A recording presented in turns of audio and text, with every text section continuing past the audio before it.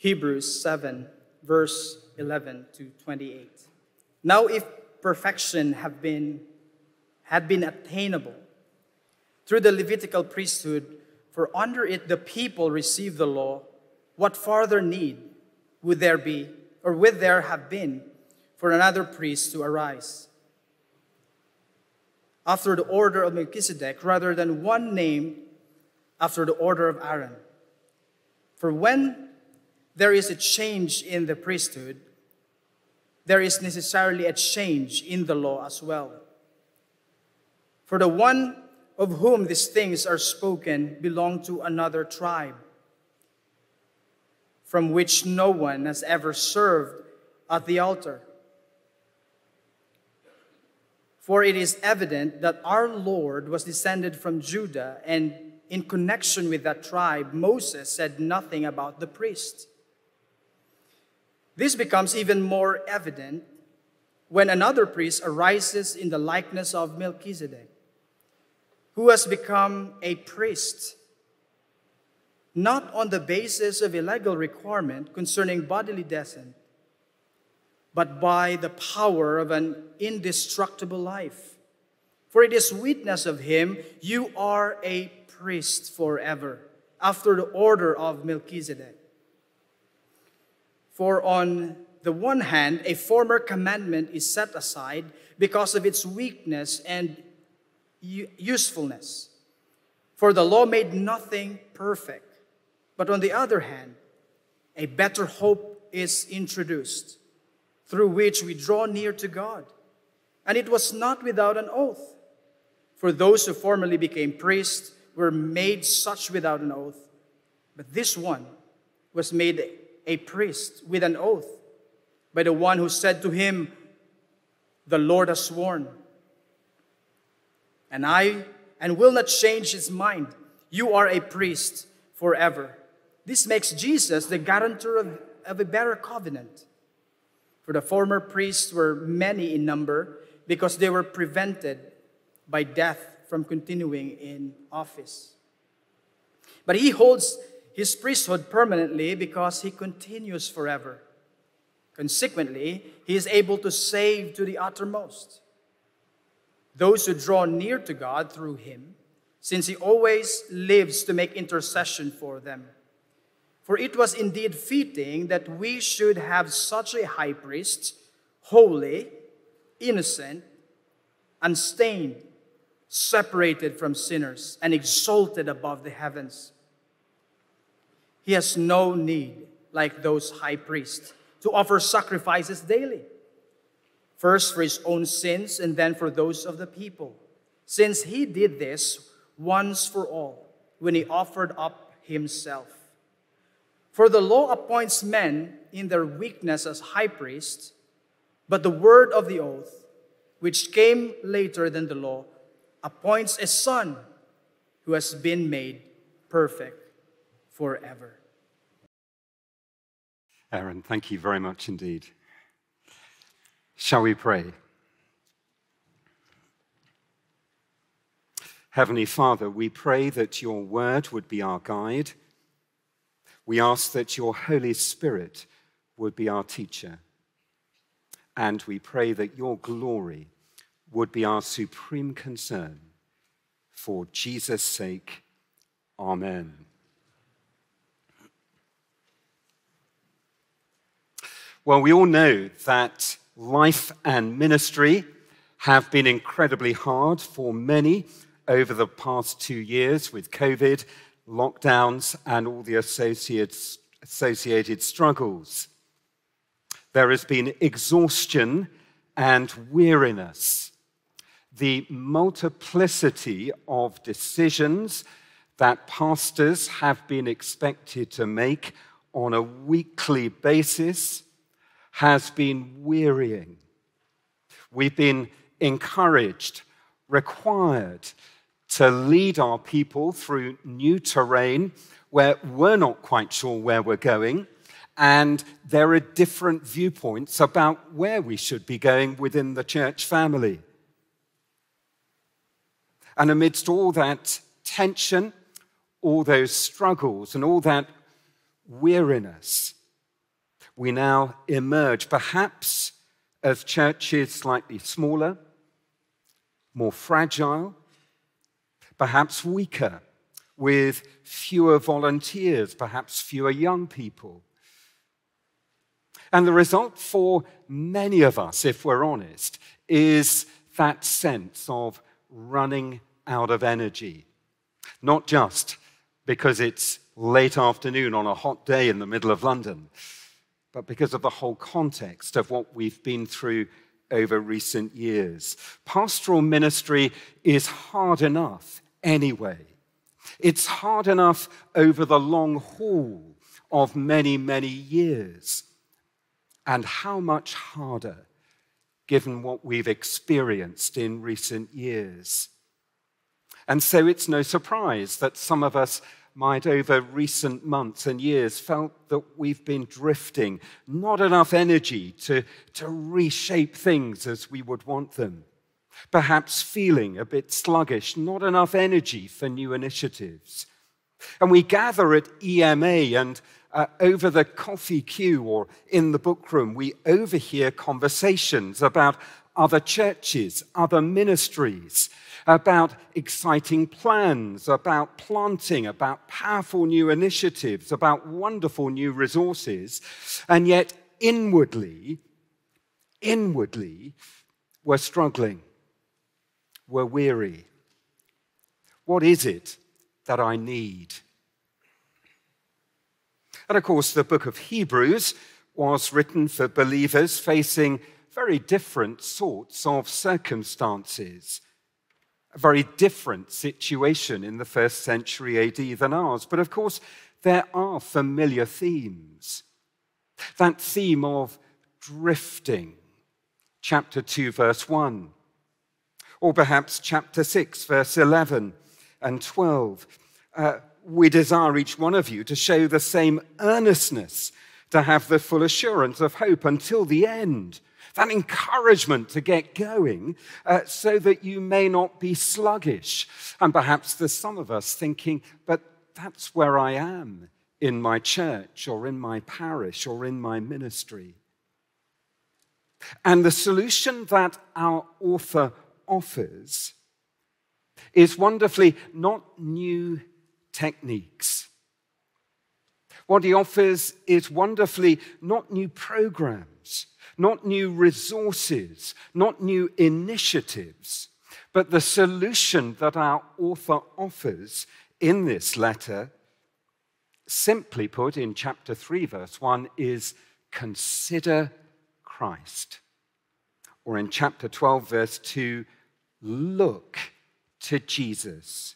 Fix your eyes on Jesus. And that's going to be the focus of these 3 conference sermons at the end of each of the days of EMA.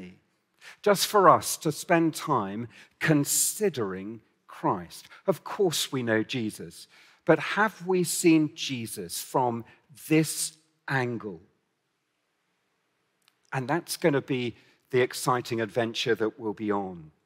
We're actually only going to focus on 6 verses this afternoon. Chapter 7, verses 20 to 25. But our first heading, we're going to try to put things in context.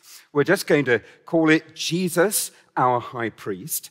And we're just going to very briefly track what happens from chapter 4, verse 14, all the way to chapter 10 and verse 25. Jesus, our high priest. With Google Maps, it's great to know where you are. But I love the Ordnance Survey maps because it enables you to understand that wider context, what's around, making sense of the landscape, getting our bearings. And that's what we'll need to do before we focus on our 6 key verses. So there is this very long central section, chapter 4, verse 14. The introduction is verses 14 to 16, where we're encouraged to view Jesus as our high priest, and through him we receive grace and mercy. But it begs a lot of questions. How come this that Jesus fits into this category of priest, since he was not from the line of Levi, the line of Aaron. So how does that work? And how do we receive that mercy and grace? And so there are then, after that introductory few verses, there are two major sections. The first is chapters 5, 6, and 7, which focuses on Jesus as our high priest. And there is a sort of bookends, chapter 5, verses 1 to 3, and then at the end, chapter 7, verses 26 to 28, that, as it were, gather all the pieces together. Very quickly, as we try to make sense of that, chapter 7, verse 26, the contrast with sinful priests, we have Jesus as a holy, unstained priest. Chapter 7 and verse 28, another contrast between priests appointed by the law and the Son appointed by an oath. We'll need to come back to that. And in the middle, chapter 7, verse 27, he has no need, like those high priests, to offer sacrifices daily, first for his own sins, then for those of the other people, since he did this once for all when he offered up himself. And that thought is the hook that is going to lead to the second main section in the middle here, from chapter 8, verse 1, all the way to chapter 10, verse 18, where we focus not on Jesus as the high priest, but Jesus as that priestly sacrifice. And then we come to the conclusion, chapter 10, or the climax, chapter 10, verses 19 to 25. Therefore, brothers, sisters, since we have confidence to enter the holy places by the blood of Jesus, that's chapter 8 to 10:18, by the new and living way that he opened up for us through the curtain, that is through his flesh, and since we have a great priest, that picks up chapters 5, 6, and 7, then he launches into his encouragements. Let us. But this is the, as it were, the doctrinal engine room for his teaching. And Jesus as the high priest is very, very significant. But I wonder how significant it is in our own thinking. Jesus as prophet, whose word comes to us. Yes. Jesus as the king, the ruler, the Lord of all. Yes. Jesus as that priestly sacrifice, dying on the cross for the forgiveness of our sins. Yes. But Jesus as our priest. It's not quite such familiar territory for us. And therefore, as we dive in, we recognize that there is perhaps new material for us to be chewing over. And as we dive in to these chapters 5, 6, and 7, we will also note that there is one key Old Testament text, which is, if you like, the fuel in the engine room. It propels the teaching. It is Psalm 110, verse 4. It occurs in those quote forms in 3 occasions, chapter 5, verse 6, chapter 7, verse 17, and chapter 7 and verse 21. And it may be that for some of us, it feels a little bit like a footnote. It's good to have footnotes, but often they are a distraction to the main argument. Indeed, some publishers now, rather than footnotes, they put them out at the end as endnotes to avoid any distractions whatsoever. And it's possible to treat these Old Testament quotes like that. Well, it's helpful support. It's corroborating what the author to the Hebrews is wanting to say. But actually, that would be to get things the wrong way round. It's actually the fuel in the engine room which drives the agenda. It's not that we have a key New Testament passage and the Old Testament supports it, but if you like, it's the other way round. Here we have a massive Old Testament text, and it's the New Testament which is helping to unpack it so that we understand it better. And perhaps just an aside before we dive into our key 6 verses that we're going to focus on.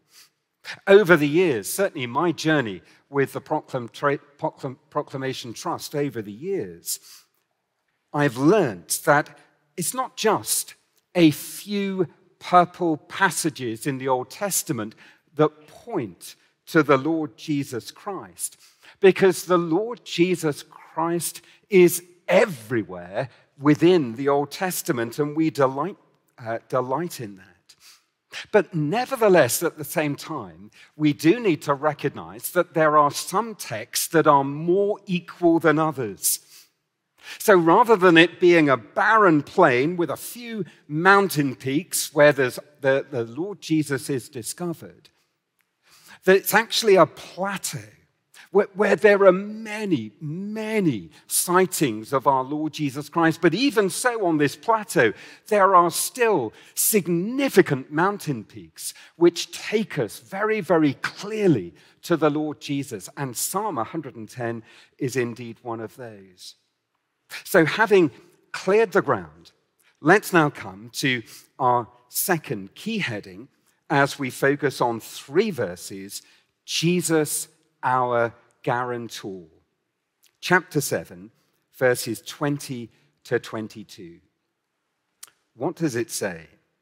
Well, there is a contrast here in verses 20 and 21, and the word oath comes on 3 occasions. In verse 20, we're introduced to the Old Testament Levitical priests, and they became priests without an oath. And then in verse 21, there is someone, this one was made a priest with an oath. And where do we learn this? We learn it in Psalm 110 and verse 4. The Lord has sworn and will not change his mind. Now, it begs a number of questions. What's the difference between the law and an oath? Surely both proceed from the mouth of God. They are both words of God. Clearly, they are both very, very significant and important. But in what way might this teaching about laws and oaths relating to Old Testament Levitical priests and from Psalm 110 have any relevance to my life today? Well, let's poke around a little bit further. An oath is a formal verification of something, for example, in the court of law.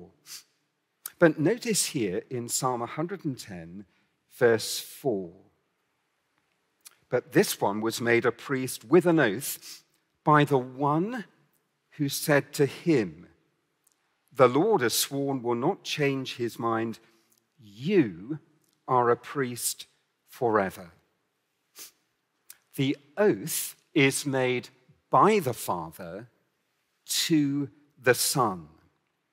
And if you want just a little bit of further background, you might just want to jot down Matthew chapter 22 and verse 43, where the Lord Jesus also quotes from this psalm and says, how is it then that David in the Spirit calls him Lord? In the Spirit. So Psalm 110 is not just God's word to us, but it is the Father's oath to the Son, witnessed by the Spirit. It is profoundly Trinitarian. It is something that is contained within the Godhead. The Father, an oath to the Son, witnessed by the Spirit. So what? Well, we've looked at verse 20 and 21, and the so what can be found in verse 22. This makes Jesus the guarantor of a better covenant. Now, in this translation, there's a word missing, a Greek word untranslated in ESV and NIV. Perhaps the best translation would be something like this. Accordingly, this makes Jesus the guarantor of a so much more superior covenant.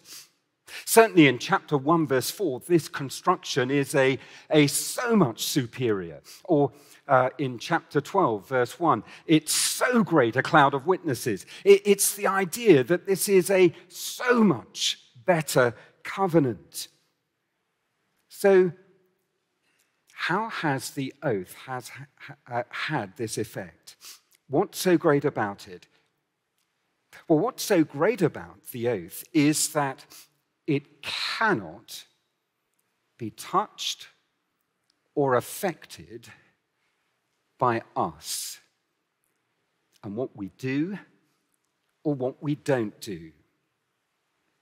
See, God's word comes to our sinful hearts and we break God's word.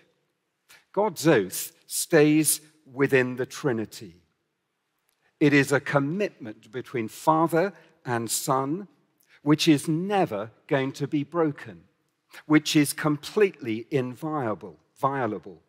The Father is never going to break the oath. From time to time, our grandchildren stay. When they've gone, and after I've picked myself up, after collapsing in a heap, the toys are cleared away, everything's sorted out, I collapse on a chair, and then I look at our windows, and I can see fingerprints all over the windows at a very low level. They've been there. Our dirty fingerprints never touch the oath. Our sin and anger and frustration, perhaps with a church member, perhaps within the family, those fingerprints never touch the oath. Our pride, our superiority, our laziness, our lack of vision, whatever the besetting sins that we're struggling with, those fingerprints have nothing to do and bear no relation to what happens between the oath between the Father and the Son. Therefore, the result is that Jesus is providing us with a secure, guaranteed covenant relationship that will never, ever be affected by our performance or lack of performance. Just imagine, it's a silly illustration, I know, but think of a guarantee for a washing machine, or I know guarantees, warranties, they're slightly different, but let's imagine you've got a washing machine, but no guarantees, no warranty with it. And so it runs, but then it breaks down. And so, well, the washing can't be done. So soon you're running out of socks, you're running out of shirts, and you're trying to get it fixed. It's going to be inordinately expensive. And anyway, they can't come. And so just the washing never gets done, and eventually you have run out of shirts, you have run out of socks. But compare the situation where the washing machine does have a guarantee, a warranty. And just for sake of argument, something does go wrong. But immediately somebody is there. According to the guarantee, the warranty, it's already been paid for, and everything is fixed. There wasn't even a blip. The shirts are still clean. The socks are cleaned every single day. You have a fully functioning washing machine every single day. What a contrast. And what Jesus is guaranteeing is that covenant between Father and Son, based on the oath, is fully functioning to cleanse sins every single hour, every single day. It doesn't matter about our performance, what we've done, what we've not done. Jesus guarantees that there is that forgiveness available every single day. You see, the focus here is always on Jesus and what he delivers. The focus is not on our performance. Yesterday afternoon, after I'd finished in the study, I just spent a bit of time weeding in the garden, the vegetable patch. And I found that I was weeding, getting rid of bindweed, the same bindweed that I'd got rid of back in March, but it's back. And so it is with our sin, isn't it? Constantly judging our relationship with God on the basis of our last sermon or on the basis of what we've done in the last week. Constantly determining things on the basis of our performance. But here we are reminded that Jesus is the guarantor of this better covenant that is never, ever going to be broken. It is always fully functioning to deliver cleansing and refreshment. But let's move on to our third and final heading. Jesus, our intercessor. Verses 23 to 25. And again, what does it say? And there's a contrast. Again, verse 23, the Old Testament. Verse 24, the Lord Jesus Christ. In verse 23, there are many Old Testament priests due to death. We've been celebrating our Queen's Platinum Jubilee. And the contrast between all those prime ministers who have served under her, 14 of them, I think, to date, as against her one reign. But of course, even she eventually will die. But the contrast is with the Lord Jesus, verse 24, who holds his office permanently since he continues forever. And where do we learn this? In Psalm 110 and verse 4. You are a priest forever. And so Psalm 110, verse 4, carries the doctrinal weight of the resurrection of our Lord Jesus Christ.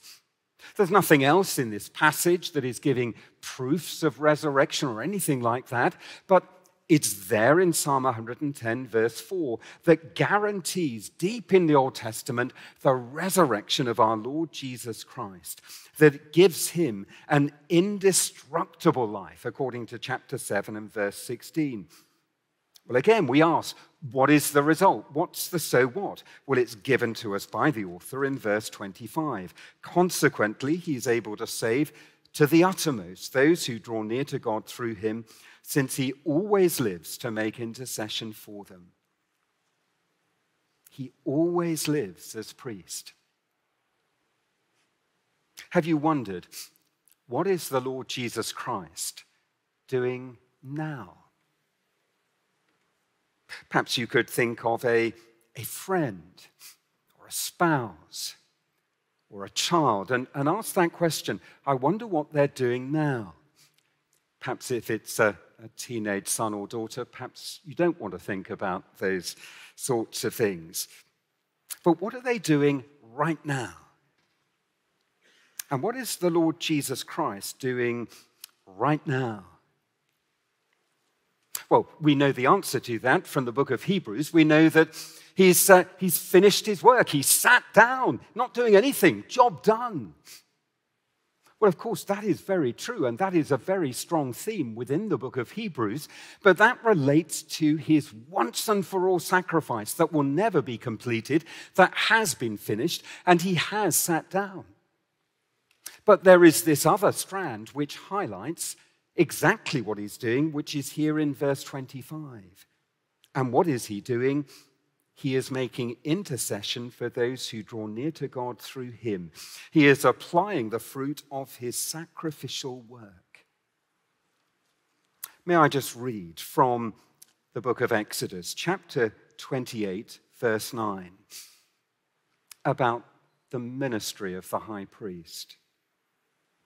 You shall take 2 onyx stones and engrave on them the names of the sons of Israel, 6 of their names on one stone and the names of the remaining 6 on the other stone in order of their birth. As a jeweler engrave signets. So shall you engrave the 2 stones with the names of the sons of Israel. You shall enclose them in settings of gold filigree. And you shall set the 2 stones on the shoulder pieces of the ephod as stones of remembrance for the sons of Israel. And Aaron shall bear their names before the Lord on his 2 shoulders for remembrance. The names of God's people on the shoulders of the high priest, bringing them to remembrance before the Father. They've all had their sins paid for, Father. They're all forgiven. They're all your children. As we recognize our failures, our very name written, as it were, on the shoulders of our Lord Jesus Christ, this very minute being presented to the Father, Jesus interceding for his people. We have some wonderful complementary truths today. This morning, we were wonderfully led through Deuteronomy 32, and that clarion call that echoes through the scriptures, how important it is, remember the rock. But the complementary truth here, the Lord Jesus remembers you. He remembers your name. Even at this very moment, he is taking your name before the Father. This one, your child, paid for, purchased, redeemed, reconciled, adopted. This one, reconciled. This one, adopted. All special, treasured in the Father's eyes. And therefore, yes, he lives as priest forever in order to make intercession. And as a result of that, he is able to save to the uttermost. It's a glorious translation, isn't it? It's a sense of the quantity of time he is always able to save, but also quality. He is able to save completely, absolutely, in any situation. There's something comprehensive about the word to assure us that when we are utterly cast down, that when we are utterly in despair in our sin and failure, he is able to save to the uttermost.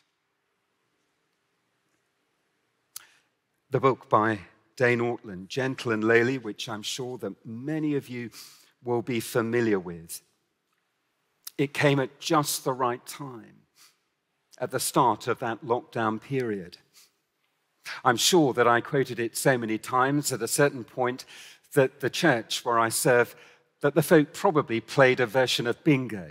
And as soon as I mentioned Dane Ortland and Gentle and Lowly, there were sort of knowing looks around and a tick. But what a profound chapter about this neglected doctrine of the intercession of our Lord Jesus Christ for us. Justification, he writes, is tied to what Christ did in the past. Intercession is what he's doing in the present. Think of it this way: Christ's heart is a steady reality flowing through time. It isn't as if his heart throbbed for his people when he was on earth, but it's dissipated now that he's in heaven. It's not that his heart was flowing in a burst of mercy that took him all the way to the cross, but has now cooled down, settling back once more into kindly indifference. His heart is as drawn to his people now as it ever was, and the present manifestation of his heart for his people is his constant interceding on their behalf. Or again, intercession applies what the atonement accomplished. Christ's present in heavenly intercession on our behalf is a reflection of the fullness and victory and completeness of his earthly work, not a reflection of anything lacking in his earthly work. The atonement accomplished our salvation. Intercession is the moment-by-moment application of that atoning work. In the past, Jesus did what he now talks about. In the present, Jesus talks about what he then did. The intercession of Christ is his heart connecting our heart to the Father's heart. And finally, from Dane Ortland, our sinning goes to the uttermost, but his saving goes to the uttermost. And his saving always outpaces and overwhelms our sinning, because he always lives to intercede for us. Perhaps some here this afternoon have known utter despair, utter darkness. He has saved to the uttermost. But perhaps there's some here who are currently, unbeknown to others, in utter despair, utter darkness. And this is a reminder that our Lord Jesus is our intercessor who saves to the uttermost. The focus here is on the Lord Jesus and his ongoing work and ministry as high priest. When we are out of energy, when we are out of order in our lives, Psalm 110, verse 4, proclaims that Jesus, our high priest, lives, and he lovingly bears up your name, treasuring your name and presenting it to the Father. And on the basis of what Father has promised the Son, that better covenant, the results are guaranteed that you are fully accepted. You could not be any more fully accepted through what the Lord Jesus Christ has done and is praying for you now. As we finish, it's interesting that in chapter 6, verse 1, the author encourages his hearers to leave behind the elementary teachings of Christ. But notice he is not asking them to leave that elementary doctrine of Christ for anything else, for other doctrines. He's asking them to leave the elementary doctrines of Christ for a fuller, richer experience of knowing and treasuring the Lord Jesus Christ. And so what is it that we need as we gather? What is it that we need amidst our sluggishness and all our struggles and our drifting and our sinfulness? No, not new techniques, not even new resources, not new initiatives, though all of those may have their place. But we need that new appreciation and vision of our Lord Jesus Christ in all his richness. And so perhaps these are two aspects of Christ we've not looked at perhaps for some time. He's our guarantor. He's signed off on it. And there's nothing you can do about it. He's done it. He guarantees his covenant will always apply to you. And he is always interceding, taking your very name to the Father. This one belongs to you. We love them, don't we? Says Father and Son and Holy Spirit. Let us, amidst everything that we're doing, consider this Lord Jesus Christ. Amen.